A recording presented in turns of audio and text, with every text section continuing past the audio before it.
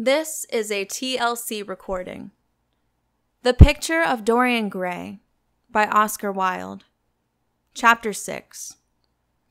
"I suppose you have heard the news, Basil?" said Lord Henry that evening, as Hallward was shown into a little private room at the Bristol where dinner had been laid for 3. "No, Harry," answered the artist, giving his hat and coat to the bowing waiter. "What is it? Nothing about politics, I hope. They don't interest me. There is hardly a single person in the House of Commons worth painting, though many of them would be the better for a little whitewashing." "Dorian Gray is engaged to be married," said Lord Henry, watching him as he spoke. Hallward started and then frowned. "Dorian engaged to be married?" he cried. "Impossible!" "It is perfectly true." "To whom?" "To some little actress or other."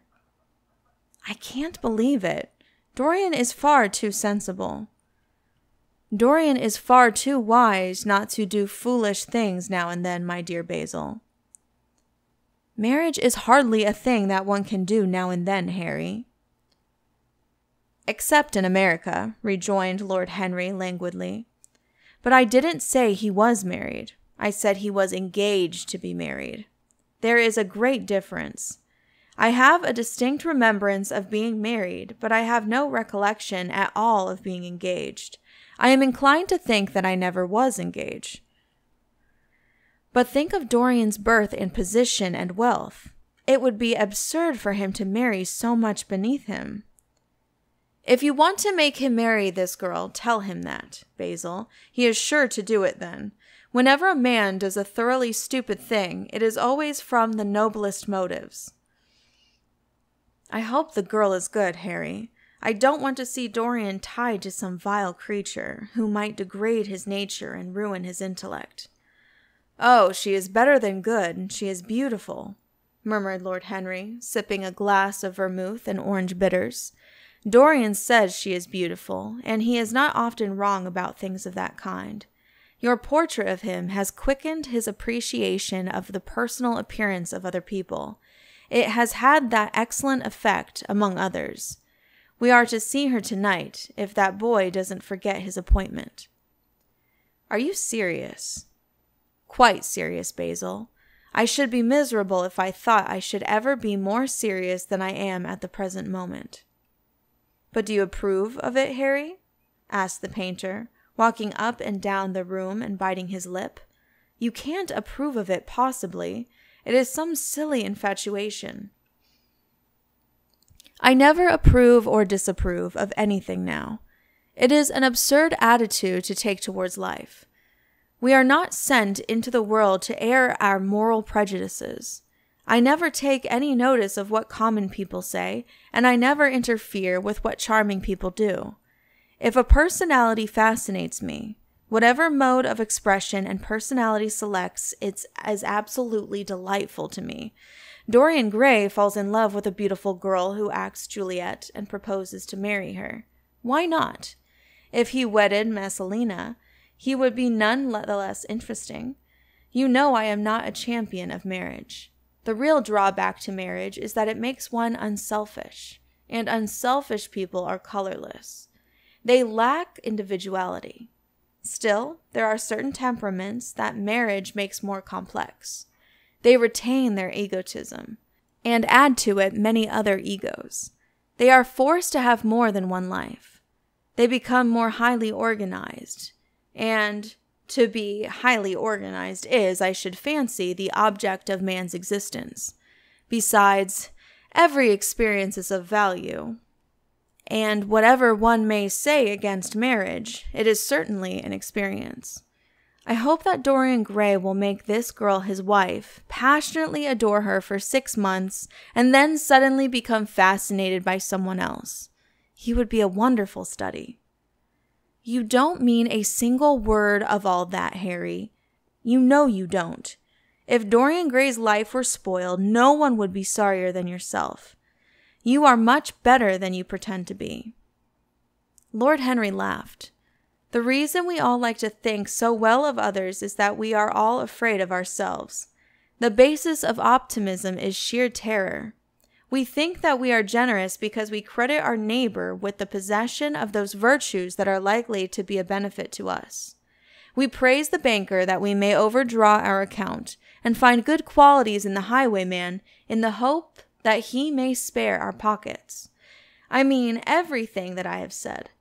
I have the greatest contempt for optimism. As for a spoiled life, no life is spoiled but one whose growth is arrested. If you want to mar a nature, you have merely to reform it. As for marriage, of course, that would be silly, but there are other and more interesting bonds between men and women. I will certainly encourage them. They have the charm of being fashionable. But here is Dorian himself. He will tell you more than I can. My dear Harry, my dear Basil, you must both congratulate me, said the lad, throwing off his evening cap with its satin-lined wings and shaking each of his friends by the hand in turn. I have never been so happy. Of course it is sudden. All really delightful things are. And yet it seems to me to be the one thing I have been looking for all my life. He was flushed with excitement and pleasure, and looked extraordinarily handsome. I hope you will always be very happy, Dorian, said Hallward, but I don't quite forgive you for not having let me know of your engagement. You let Harry know. And I don't forgive you for being late for dinner, broke in Lord Henry, putting his hand on the lad's shoulder and smiling as he spoke. Come, let us sit down and try what the new chef here is like, and then you will tell us how it all came about. There is really not much to tell, cried Dorian, as they took their seats at the small round table. What happened was simply this. After I left you yesterday evening, Harry, I dressed, had some dinner at that little Italian restaurant in Rupert Street you introduced me to, and went down at 8 o'clock to the theater. Sybil was playing Rosalind.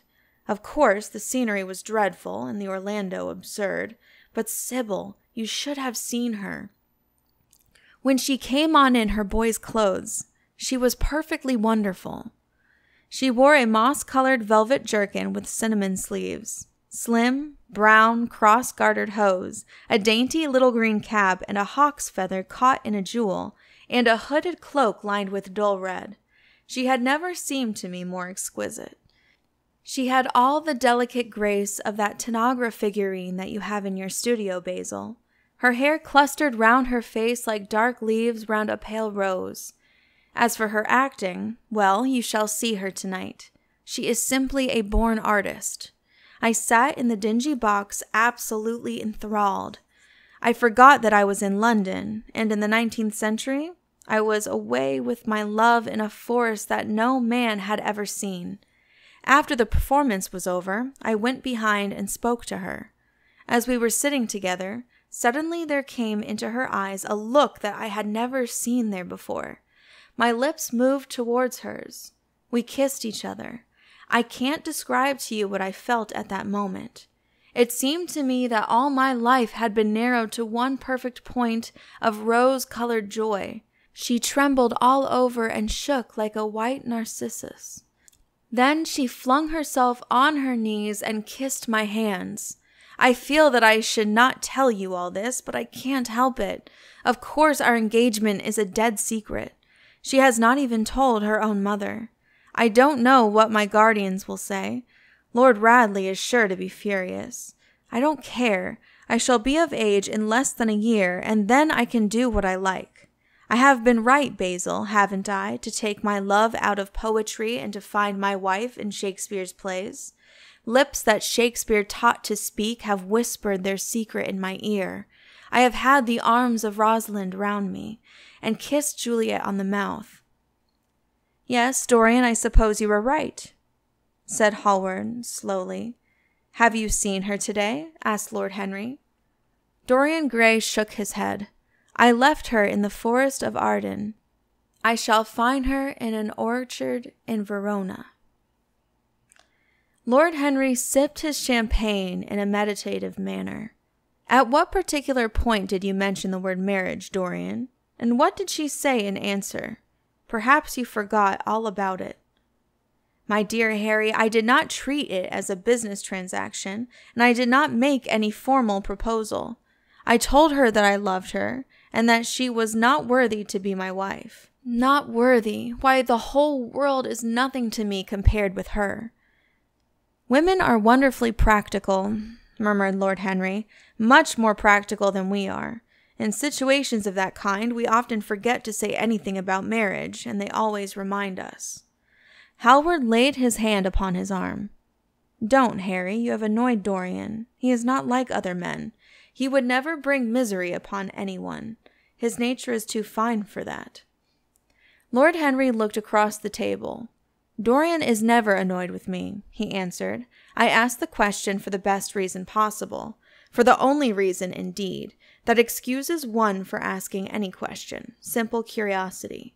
I have a theory that it is always the women who propose to us, and not we who propose to the women, except, of course, in middle-class life. But then the middle classes are not modern. Dorian Gray laughed and tossed his head. You are quite incorrigible, Harry, but I don't mind. It is impossible to be angry with you. When you see Sybil Vane, you will feel that the man who could wrong her would be a beast without a heart. I cannot understand how anyone can wish to shame the thing he loves. I love Sybil Vane. I want to place her on a pedestal of gold to see the world worship the woman who is mine. What is marriage? An irrevocable vow. You mock at it for that. Ah, don't mock. It is an irrevocable vow that I want to make. Her trust makes me faithful. Her belief makes me good. When I am with her, I regret all that you have taught me. I become different from what you have known me to be. I am changed, and the mere touch of Sybil Vane's hand makes me forget you and all your wrong, fascinating, poisonous, delightful theories. And those are? Asked Lord Henry, helping himself to some salad. Oh, your theories about life, your theories about love, your theories about pleasure, all your theories, in fact, Harry. Pleasure is the only thing worth having a theory about, he answered in his slow, melodious voice. But I am afraid I cannot claim my theory as my own. It belongs to nature, not to me. Pleasure is nature's test, her sign of approval. When we are happy, we are always good, but when we are good, we are not always happy. Ah, but what do you mean by good? Cried Basil Hallward. Yes, echoed Dorian, leaning back in his chair and looking at Lord Henry over the heavy clusters of purple-lipped irises that stood in the center of the table. What do you mean by good, Harry? To be good is to be in harmony with oneself, he replied, touching the thin stem of his glass with his pale, fine-pointed fingers. Discord is to be forced to be in harmony with others. One's own life, that is the important thing. As for the lives of one's neighbors, if one wishes to be a prig or a Puritan, one can flaunt one's moral views about them, but they are not one's concern. Besides, individualism has really the higher aim. Modern morality consists in accepting the standard of one's age. I consider that for any man of culture to accept the standard of his age is a form of the grossest immorality. But surely if one lives merely for oneself, Harry, one pays a terrible price for doing so, suggested the painter. Yes, we are overcharged for everything nowadays. I should fancy that the real tragedy of the poor is that they can afford nothing but self-denial. Beautiful sins, like beautiful things, are the privilege of the rich. One has to pay in other ways but money. What sort of ways, Basil? Oh, I should fancy in remorse, in suffering, in the consciousness of degradation. Lord Henry shrugged his shoulders. My dear fellow, medieval art is charming, but medieval emotions are out of date. One can use them in fiction, of course, but then the only things that one can use in fiction are the things that one has ceased to use in fact. Believe me, no civilized man ever regrets a pleasure, and no uncivilized man ever knows what a pleasure is. I know what pleasure is, cried Dorian Gray. It is to adore someone. "That is certainly better than being adored," he answered, toying with some fruits. "Being adored is a nuisance. Women treat us just as humanity treats its gods. They worship us and are always bothering us to do something for them. I should have said that whatever they ask for, they had first given to us," murmured the lad gravely. "They create love in our natures. They have a right to demand it back." "That is quite true, Dorian," cried Hallward. "Nothing is ever quite true," said Lord Henry. "That is," interrupted Dorian, "you must admit, Harry, that women give to men the very gold of their lives." "Possibly," he sighed, "but they invariably want it back in such very small change. That is the worry. Women, as some witty Frenchman once put it, inspire us with the desire to do masterpieces and always prevent us from carrying them out." "Harry, you are dreadful. I don't know why I like you so much." "You will always like me, Dorian," he replied. "Will you have some coffee, you fellows? Waiter, bring coffee, and fine champagne, and some cigarettes? No, don't mind the cigarettes. I have some. Basil, I can't allow you to smoke cigars. You must have a cigarette. A cigarette is the perfect type of a perfect pleasure. It is exquisite, and it leaves one unsatisfied. What more can one want? Yes, Dorian, you will always be fond of me. I represent to you all the sins you have never had the courage to commit." "What nonsense you talk, Harry," cried the lad, taking a light from a fire-breathing silver dragon that the waiter had placed on the table. "Let us go down to the theater. When Sybil comes on the stage, you will have a new ideal of life. She will represent something to you that you have never known." "I have known everything," said Lord Henry, with a tired look in his eyes, "but I am always ready for a new emotion. I am afraid, however, that, for me at any rate, there is no such thing. Still, your wonderful girl may thrill me. I love acting. It is so much more real than life. Let us go. Dorian, you will come with me. I am so sorry, Basil, but there is only room for one in the brougham. You must follow us in a hansom." They got up and put on their coats, sipping their coffee standing. The painter was silent and preoccupied. There was a gloom over him. He could not bear this marriage, and yet it seemed to him to be better than many other things that might have happened. After a few minutes, they all passed downstairs. He drove off by himself, as had been arranged, and watched the flashing lights of the little brougham in front of him. A strange sense of loss came over him. He felt that Dorian Gray would never again be to him all that he had been in the past. Life had come between them. His eyes darkened, and the crowded, flaring streets became blurred to his eyes. When the cab drew up at the theater, it seemed to him that he had grown years older. End of Chapter 6. Please click the link below to continue on to Chapter 7. This has been a TLC recording. Thank you for listening, and please be sure to subscribe.